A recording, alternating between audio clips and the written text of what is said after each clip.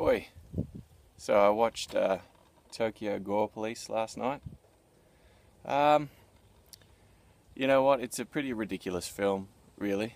I can see why people would like it. It's definitely got appeal. Uh, I've heard people say it's so bizarre, it's so out there. But I mean, the story itself is just so straightforward. It's a revenge film.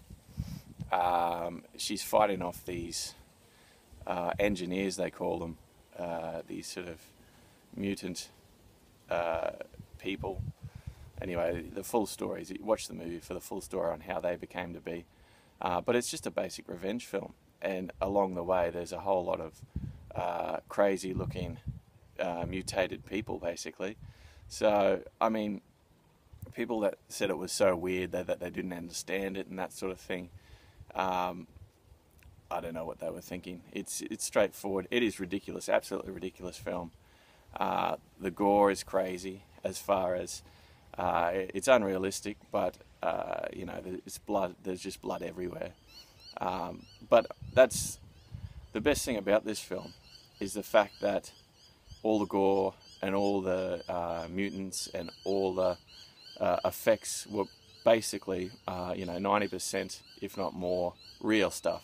They didn't go to CGI or anything like that. So I've got to give this film big credit for all the effects. The fact that they're all real, that's the way it should be in films. I want real effects. I don't like CGI. CGI is a cop-out. It doesn't feel real.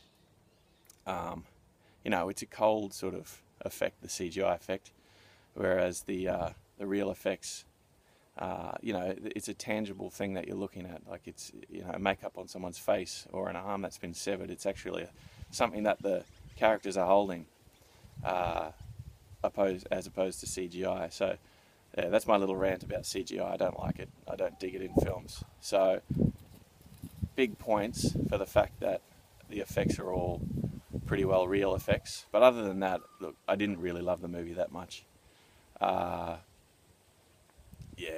It was a revenge film, like I said. I wouldn't watch it again. I can see that this would have a massive fan base, and that's cool. But yeah, it wasn't my sort of film. Anyway, that's about all I've got to say about Tokyo Gore Police. If you like your Japanese crazy, blood spurting everywhere type horrors, then man, this is definitely the way to go. But yeah, it wasn't for me. So that's about it. See ya.